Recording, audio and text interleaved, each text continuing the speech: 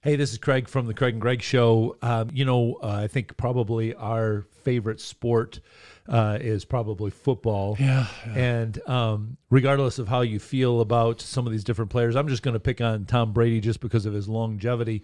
You know, as good as he is on the field, I noticed something. As soon as he comes over on the sideline and sits down, he has a coach that sits next to him and pulls out an iPad and starts showing him things that he couldn't see on the field because this coach has got a camera angle from a totally different perspective and saying, hey, Tom, look at this, look at this, look at this. And I think that that's the value that we want to try to give to people in our coaching huddles. Talk about what we can do with people as we coach them. So, Craig, sports is a great analogy. Maybe not for everyone, but it's pretty commonplace. And I've coached in sports. I've coached high school sports for 21 years, and it's so fun to see a boy come in at ninth grade, kind of not very muscular, maybe no hair on his legs, whatever it is. And in 4 years, you're like, where did that stud muffin come from? My goodness, he's huge. Yeah. And I love that about our journey as coaches.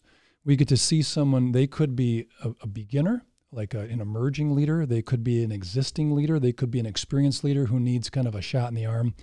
And I think coaching for the huddle candidates, please check with us, because I think you can find us on Twitter and maximizeleadership.com, but I think the real goal of us in leadership is getting you ready for leadership.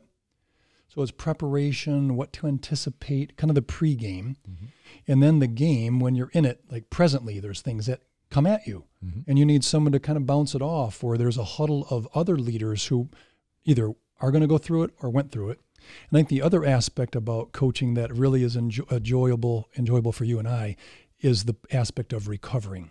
So downsized, maybe a health issue, maybe aging out of being able to stay at that pace of a really busy, really fast-paced company.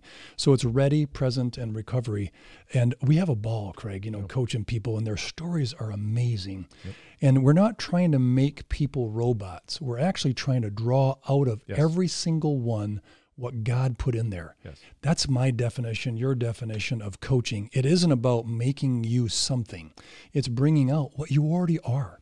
And I love that about the coaching challenge. So we would love to coach. And it's kind of our innate, right? Whether you're a pastor or a sports coach or you're a leader who's developing people, it's just a privilege to walk alongside people. Absolutely. So just if you go to maximizeleadership.com, we have a link on there that is about our coaching huddles. And if you've got any questions or you wonder how it works a little bit more, just fill out the form on there, and then we'll get back to you and we can talk specifics about how we can coach you. Whether you're at the beginning, whether you're making a halftime adjustment, or whether the first game is over, you're getting ready for the next game, and we're going to help debrief and get you ready for the next phase. We want to huddle up with you and help you through that time. Check it out.